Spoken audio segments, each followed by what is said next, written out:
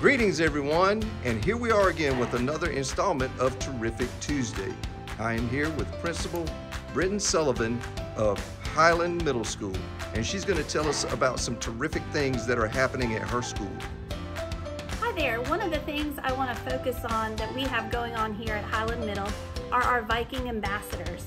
We have a group of students made up of 25 students from 6th, 7th, and 8th grades that serve as part of our leadership team. They participate in things like tours, assisting new students around the school, assisting with projects around the schools for staff, and we would like to take a moment to focus on them. This is Gabriel Gonzalez. He's an 8th grader here at Highland Middle School. He's also one of our Viking ambassadors. Gabe, what's been your favorite activity this year? Thank you. My name is Gabriel. One of my favorite activities to do here was tour the kids around in our school and help them find new electives and classes they can choose. And it's a good opportunity to help out the little ones and see what possibilities they have and tell them more about our administrators and help them out when they come here for the next school year. This is Bryant Schaefer. He's a 6th grader here at Highland Middle School. He's also one of our Viking ambassadors. Bryant, tell us, why did you apply to be an ambassador? I applied to be an ambassador so I would be able to help out the students that are coming to the school or that are at the school, and to be able to help up set up events that go on around the school that would teach our students about what's going on in our school or just anything that could be going on in the future. This is Vexa Griffin, a 7th grader here at Highland Middle School. She's one of our Viking ambassadors. Vexa, tell us, how has being an ambassador helped you? Well, it's helped me because being an ambassador is a really nice thing that you're able to do here.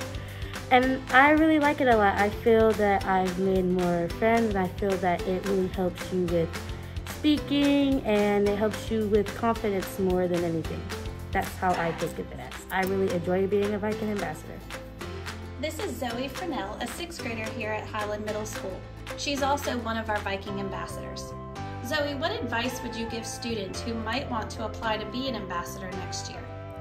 The advice I would give to a future ambassador would be to always be open-minded, because you always need to be open-minded to be able to learn and be able to help other students grow and become more open-minded as well.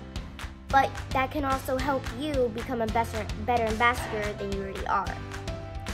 In order to be an ambassador, you have to have good grades, you have to stay out of trouble, you also have to have good attendance. Hey guys, what is one of the most memorable experiences you have had from being an ambassador? I feel, maybe like to when we toured the 5th graders not too long ago, that was really nice. And it was a good experience for everyone and a new way to branch out with kids and to not be nervous anymore and have self-confidence in what we did that day. How do you think it's so when you guys give the tours and you're carrying out the duties of an ambassador, how do you think that it's different for kids that are coming in here when all the information is coming from another kid as opposed to coming from an adult? I feel like people who are getting information from a kid about a school they feel that it's more from a kid's point of view instead of an adult. Do you think that when the information is coming from a kid that it's more believable to another kid?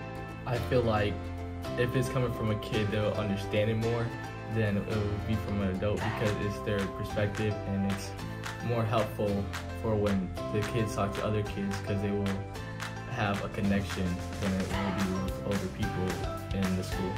So there you have it. This is one of the terrific things that are going on here at Highland Middle School.